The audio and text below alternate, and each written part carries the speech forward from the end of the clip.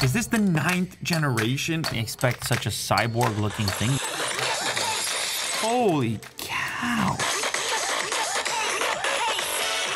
Just gaming. Couple of gamers doing a little bit of gaming on my gaming phone. Got a problem with that? Ooh, it's been a while since we've seen these guys. RedMagic, famous for the gaming phones, the ultimate gaming phones and specs. And it's a bit of a surprise. I've actually got 2 of them here. One of them has 16 gigs of RAM, where the other one is 12. And this one has 512 storage versus 256. Also, the colors look different. Sleet versus Snowfall. Snapdragon 8 Gen 3 chipset, 6.8-inch AMOLED display, 520 hertz gaming shoulder triggers, so we have those touch sensitive shoulder triggers again, 20k RPM turbo fan, 6500 milliamp hour battery, 80 watt fast charging, and a 16 megapixel under display camera. So let's crack these open.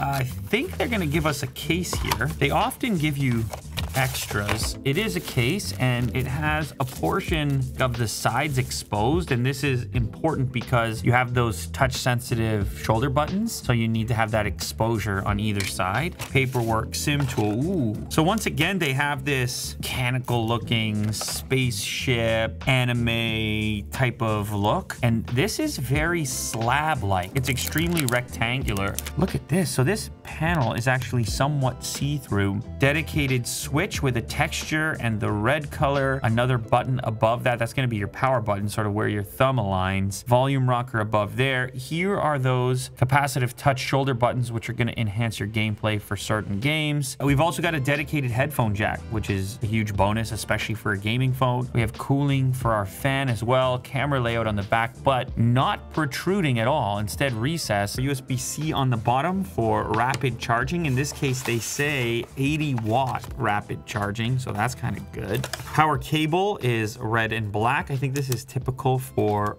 RedMagic. I kind of like the rectangular monolithic type of look. Plus it means that it can stand up on its own. Now the next unit, Sleet, is the color here. Oh, it's like a matte black finish. Maybe slightly more executive as far as gaming phones go. So this one has a 50 megapixel indicator here. Otherwise, everything is the same. Maybe it's not completely matte. It's kind of more of a satin, and it doesn't even have a texture to it. Listen.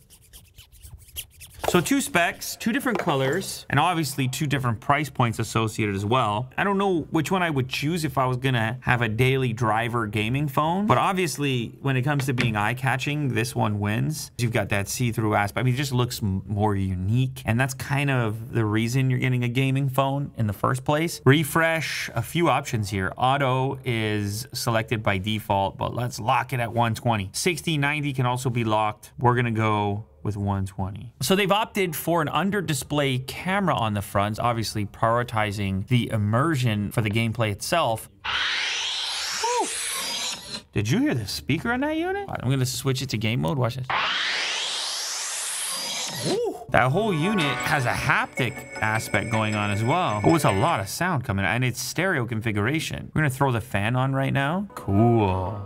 So it's got like that magenta glow on the fan unit. I can see it through the grill here, but Mo can also see it through the back, where this portion looks like it's a camera cutout, but in reality, it shows you your cooling fan, which how many phones have a visible RGB cooling fan? This is some of the most immersive audio that I have heard on a smartphone. Holy.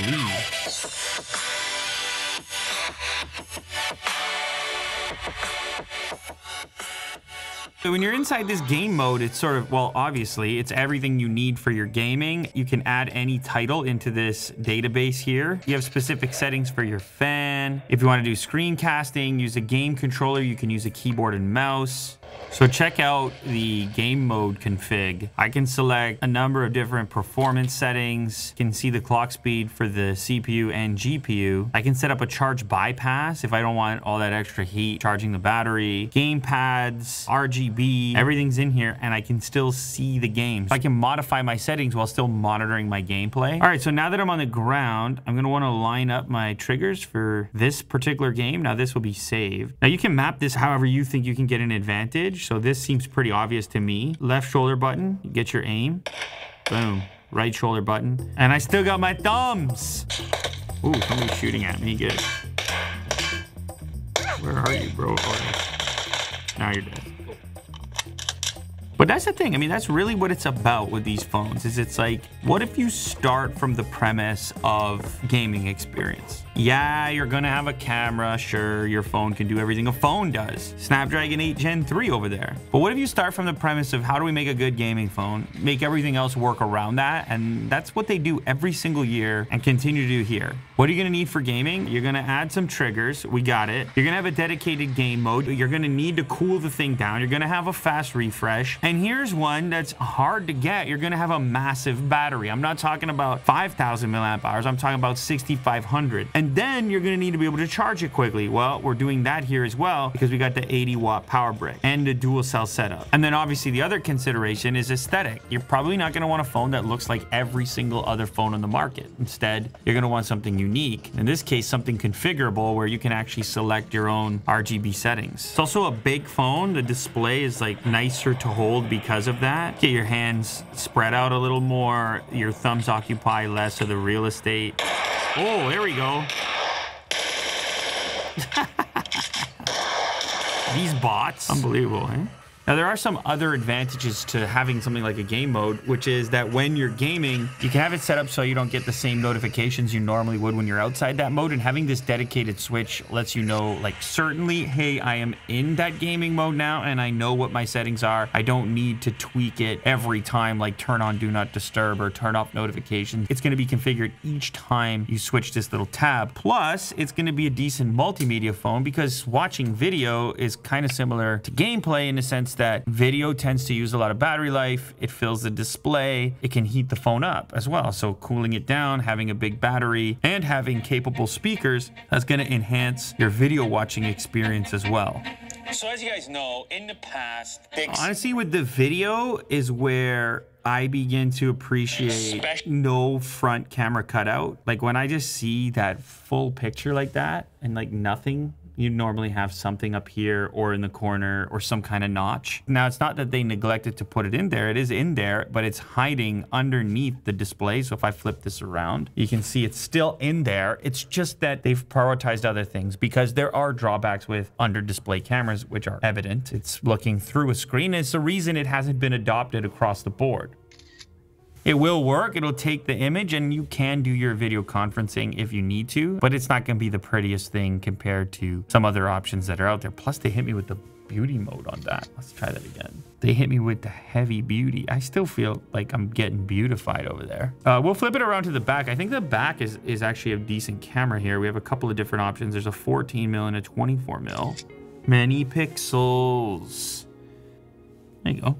But again, there's lots of phones that have nice cameras, not so many phones with shoulder buttons and RGB fans and 6,500 milliamp hour batteries. That's the core focus here. That's what you're going to be looking at this for. And the funny thing is these have been some of the more affordable top tier, top spec Snapdragon devices that are out there. So some people who just want fast processing and maybe less emphasis on camera are also going to be looking at these RedMagic devices. But you know who it's really about. It's primarily about those gamers that are going to take advantage of those added features, get that tremendous battery life, and have a kind of a special look to go with it as well. Let me know down in the comments which of these two you would go for. Which one do you prefer? Do you like the look of this guy? This is the Snowfall with that kind of transparent situation going on. Or are you more stealth? Are you looking at this one here, the Sleet? There you can see it does have some cool reflections happening in there, but that's extremely stealth black. So which one would you go for? And what game would you play on it? Let me know down in the comments.